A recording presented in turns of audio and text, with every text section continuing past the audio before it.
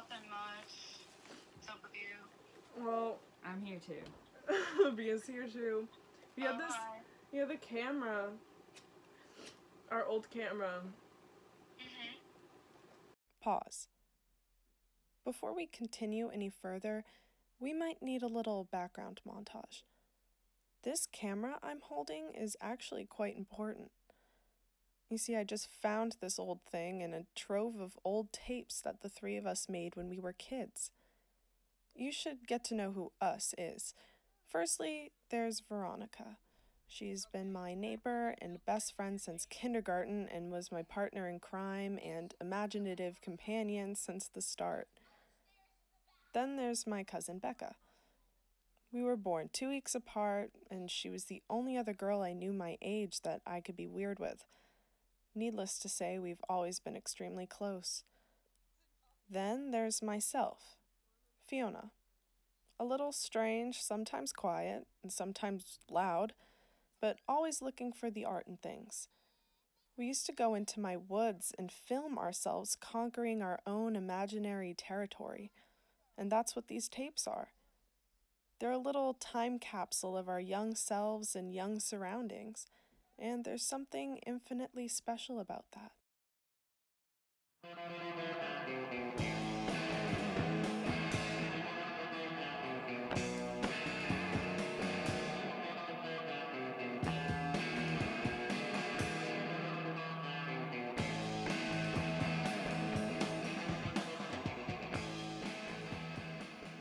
So I finally got a charger to turn on this camera. This was easily my favorite tape because I think it's the first one ever where it says like Veronica and Fiona playing.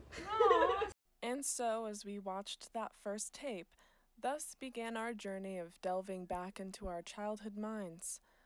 Our goal with watching these videos was to revisit the woods where we would play and see what had changed. In our efforts to reconnect with our childhood imaginations, I asked that the three of us construct amateur maps from memory of our woodland territory, and then try to recall their location and names to the best of our ability.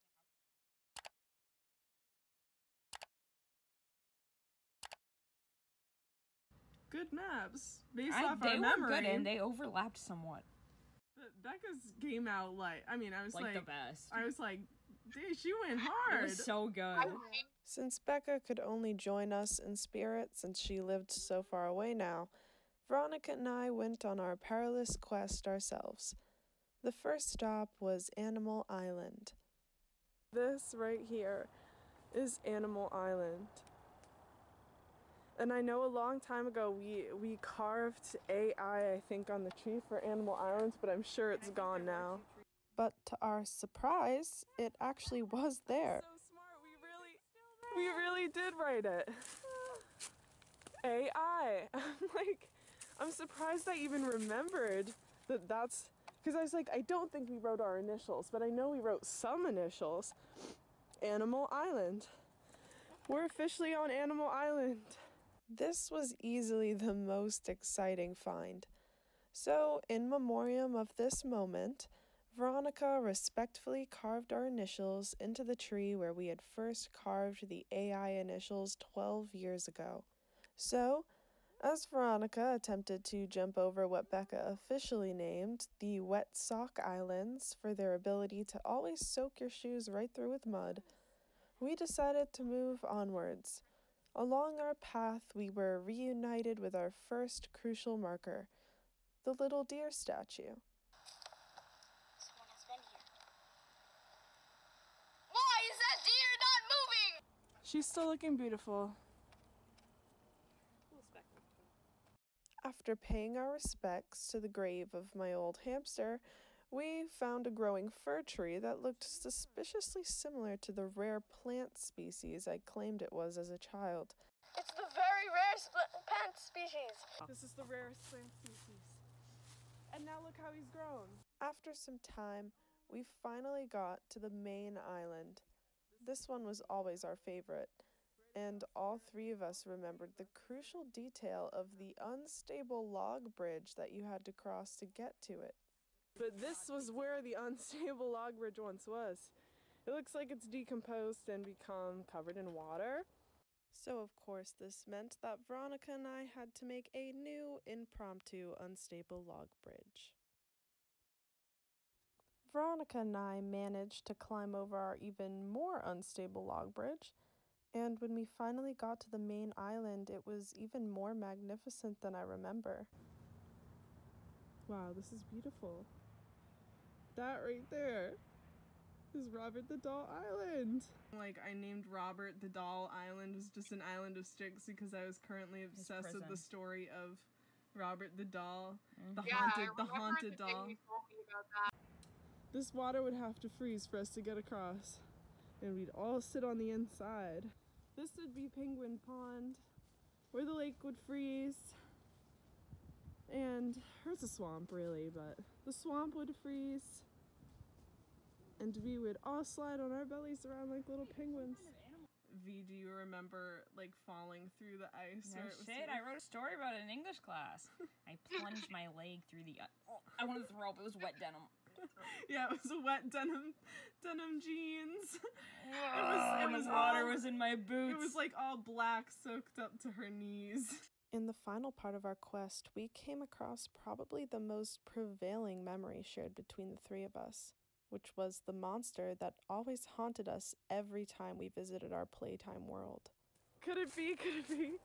The sound? Here he comes, the monster in the boxcar. You wrote on your map the car boxtonian when it is the boxcartonian. Oh! It's the Boxcartonian! The train was the unmistakable yet elusive beast made of boxcars that could get you if you weren't paying attention at a moment's notice. To us, that train will always have one name. The Boxcartonian!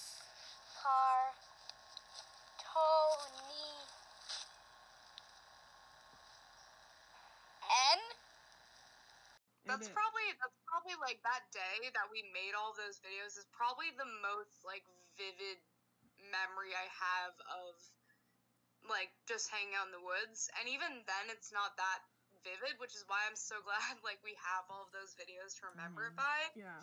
As cringy as it is, you know, it's still really cool to look back on. And maybe that's the little lesson in all of this. We could be grateful that we had these memories preserved.